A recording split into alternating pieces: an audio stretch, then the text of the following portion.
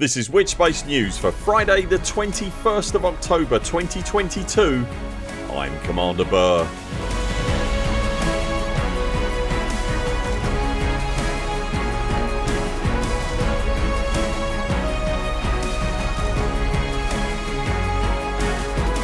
In Elite Dangerous news this week, Frontier announced the launch window for update 14. There's a genuinely shocking twist in the Frontier livestream. We ask if Thargoid Advocacy is doomed to failure. A creepy horror movie style treasure hunt appears in game for Halloween, and more. We know you get bored of hearing this, but it really does help our channel. If you enjoy our stuff, hit like, subscribe, and don't forget the pingy bell bit. You can also join our Patreon, which directly supports the work we do here. As always, you'll find links to everything you need below. If you're in the market for more Halloween themed ship cosmetics, then there's multiple opportunities as we kick off the show this week. First up, all manner of Halloween paint jobs, suits, bobbleheads and decals are on sale in the Frontier store until the 31st of October with 15 to 30% off. Frontier are also releasing Halloween paint jobs via their social media channels at random intervals for the next week or so. To be in with a chance of grabbing those, just keep your eyes on Facebook, Instagram, the official forums and Twitter. A limited number of content creators, us included, have been given access to 5 codes that will grant the Malevolent Ghast exclusive ship paint job pack, so keep an eye out for those. Your best bet for grabbing a freebie paint job, however, is via the Twitch drop system. The content creators on that platform that you can see listed on screen now have all got access to the Noctule Blight paint jobs, which you are guaranteed to get just for tuning in and watching their streams. My thanks to Commanders Homburger and Alec Turner for this next gem of a story this week. If you're in the market for some new Elite Dangerous reading material, then the Rodent Report is a new newspaper magazine style journal being published by the Fuel Rats. Whilst only still in its 2nd issue, the Rodent Report is already a polished, well constructed and professionally written journal featuring input from multiple writers and covering articles as diverse as the founding of the Fuel Rats, pilot rescue organisation, fuel ratting ship builds, interviews with fuel rats and even a recipe for a tasty looking lentil dal. There's even crossword puzzles, in-universe horoscopes and classified ads adorning the pages. Currently the magazine seems to be published every 2 weeks and is available to view, download or print in PDF format. To check it out for yourself, see the links in the video description below. Cast your mind back 1 week and you'll likely remember that in this very broadcast I was reporting the confirmation of the discovery of a 5th incoming Thargoid. What a difference a week can make. Since then, not only was Thargoid number 6 discovered, but as we were putting the show together today, a 7th Thargoid was identified and is now being tracked by commanders and the Canon Unidentified Interstellar Anomaly Tracking Site, a screenshot of which you can see on screen now, and it presents a fairly stark image. That point where all the lines meet, that would be Sol.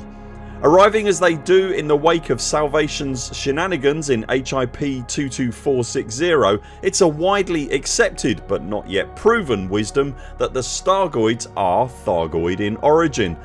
The community goals this week that kicked off on Thursday concern themselves with the establishment of a proposed Xeno Peace Envoy vessel for use by the Thargoid Advocacy Project, an organisation that is currently pushing for more communication with our Terra-Trifid neighbours and less, well, attempts to bring about their extinction. The prospect of communication with the hilariously murdery spacefaring sour salad has long been a requested feature in certain quarters of the player base, and of late the idea has become a running theme in the game's narrative. So is communication and a peaceful common ground after so much bad blood and ichor actually possible? The jury is very much out on that subject at the moment, but in the text for this week's community goal, pro-Thargoid Advocacy liberal minded candidate and federal governor Dalton Chase invokes a quote from the UK Prime Minister Neville Chamberlain in 1938 waving the Munich Agreement in the air and claiming quote, "peace in our time" unquote. Less than a year later, following the Munich Agreement, Europe was plunged into the Second World War. I'll let you draw your own conclusions from that particular piece of signposting, if indeed that's what it is. The regular Discovery Scanner post from Frontier that is released at the start of the week every week and sets up the player base for the week ahead contained a particularly juicy morsel this week. Update 14 to Elite Dangerous Odyssey, which is the final announced update to the game this year, is planned to arrive at the end of November. The update was announced way back in May this year and its headline feature has always been billed as quote, "the next major narrative phase" unquote. Whilst back in May we had no idea what that narrative phase could possibly be referring to, these days we are slightly more enlightened and, as we reported earlier in this broadcast, we are now staring down the throats of 7 incoming Thargoid interlopers, whatever they are. So we think it's a fairly safe bet that the new narrative phase will be heralded and indeed concern itself, at least in part, with the expected arrival of the mysterious swirly green whatever they are.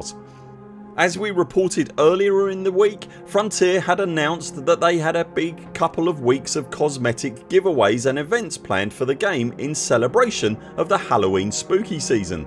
The events and giveaways were all to be kicked off by a special Halloween themed edition of the fortnightly Frameshift live livestream on Thursday night.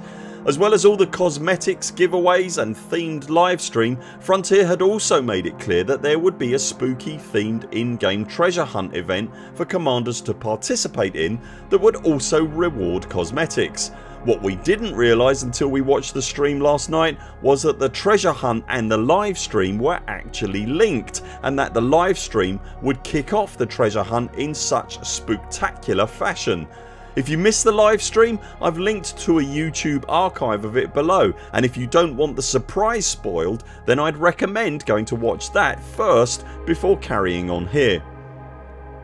With the spoiler warning out of the way, if you're still with us, here's how it went down.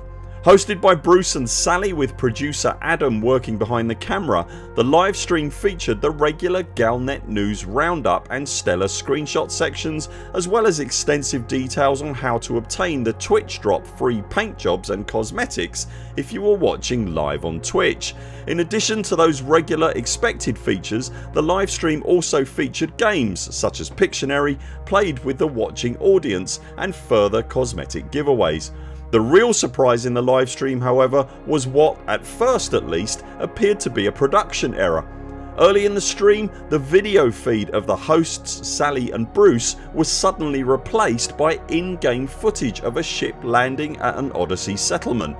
Sally and Bruce made no mention of it and their face quickly returned as they continued talking.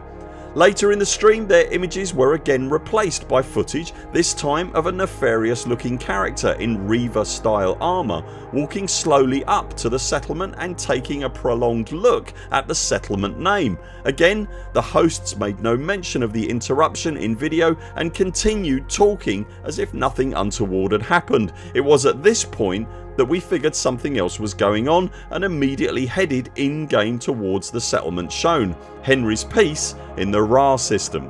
Later the video was interrupted again, showing the same dubious character heading toward the bar area, and this prompted extensive searches of the habitat and bar area of the settlement with nothing unusual being detected. It was as the stream progressed however that proceedings took a suddenly more sinister turn. It's become the norm on FDevs live streams of late for the hosts to be green screened into a setting in the game somewhere. Some weeks they'll be on a fleet carrier, another week they'll appear to be sitting in Vista Genomics etc. This week they were sitting in the bar area of an Odyssey surface settlement, and during one section of the stream the character that had been seen approaching the settlement in game in oddly placed, seemingly unconnected shots suddenly walked into frame behind the 2 FDev hosts, paused for a moment and then ominously pointed at them before slowly walking out of shot again.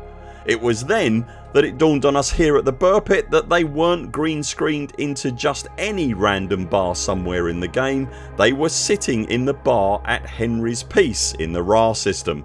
But the stream had one more surprise before it went off air. As Sally and Bruce were wrapping up the stream and saying their goodbyes, the armoured character again walked into shot behind them, this time much closer, and this is what happened next. Sorry? Excuse me mate, can I help you? And just like that the stream ended. Immediately afterwards Galnet news sparked up in game with a story about 3 talk show hosts being murdered and a clue being found at the scene, and that Galnet piece starts commanders off on the promised Halloween treasure hunt.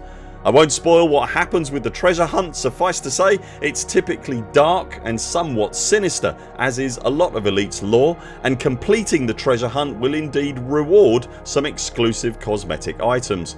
All in all a very enjoyable stream and in-game event, definitely one for the history books, hugely imaginative and brilliantly executed on stream by the team, with a fantastic tie into the game itself as an extra spooky special payoff.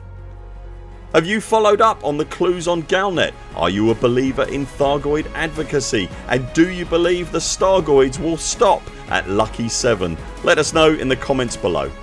That's it for now. Thanks very much for watching. We'll be back later this week with more videos. Until then 07 commanders, follow the greens on the way out and do keep clear of the toast rack. We very much look forward to seeing you next time.